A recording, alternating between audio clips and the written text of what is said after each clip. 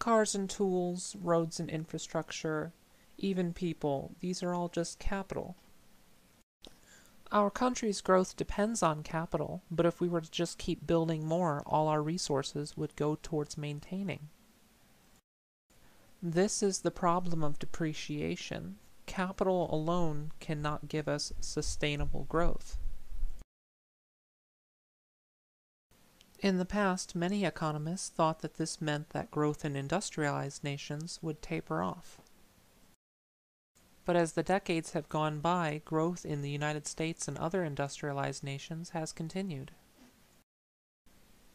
Investing in people is just investing in another kind of capital, but new ideas are needed to offset depreciation.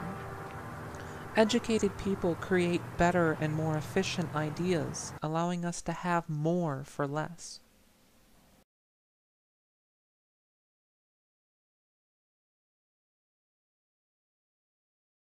Ideas allow us to overcome the force of depreciation and allow us to have real sustainable growth. We don't rebuild the same car or road, we build a better one. Education may be expensive, but an idea is free to share for the betterment of all. We live the way we do today because we did not settle